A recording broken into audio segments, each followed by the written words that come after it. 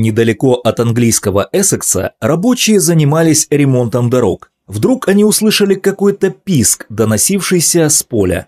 Отправившись на звук, они наткнулись на очень грязного и пыльного щенка, который лежал на дне глубокой дыры. Как он туда попал, оставалось загадкой, ведь до ближайшего населенного пункта было несколько десятков километров. Выбраться самостоятельно щенок не мог. Видно было, что свернутое в клубочек животное почти смирилось со своей участью и постепенно умирает. Дышать ему под слоем пыли становилось все тяжелее и тяжелее. Несчастного вытащили из ямы. Чтобы спасти щенка от слоя грязи, рабочие отправились к ближайшему ветеринару за 25 километров от места своей работы. В эссекской клинике дикой природы запаслись большим количеством шампуня и принялись чистить бедолагу. Грязь настолько въелась в шерсть, что процедура отмывания животного заняла несколько часов.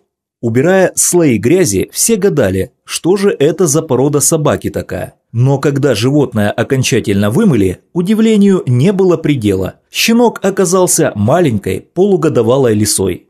Малышку назвали Мютси. После того, как она высохла и восстановила свои силы, ее покормили и отпустили домой в лес. Спасатели Мютси шутят, что свою подопечную теперь смогут узнать из тысячи других. Теперь-то она чище всех остальных.